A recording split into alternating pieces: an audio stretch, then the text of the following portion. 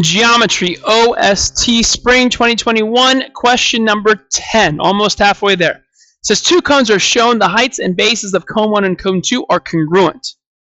That's an important thing, right? The heights and bases of the cones are congruent. In cone 1, the vertex is directly above the center of the circle. So they're talking about how the center is right in the middle. In cone 2, the vertex is directly above a point on the circle.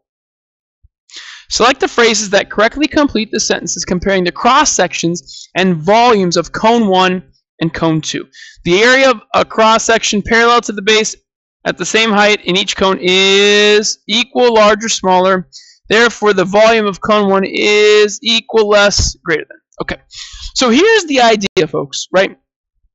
In this picture, right, we're talking about volumes, right? This is a topic 11.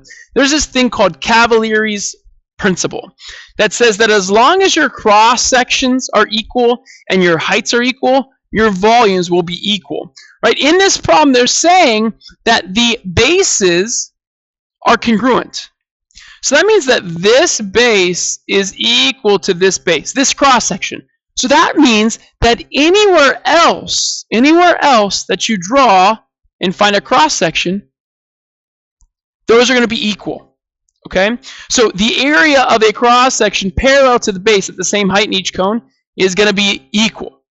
All right, and in this case, the heights are also congruent. So this height is equal to this height, and to find the volume of this is a pyramid. It's a cone, right? It's 1/3 the area of the base times the height.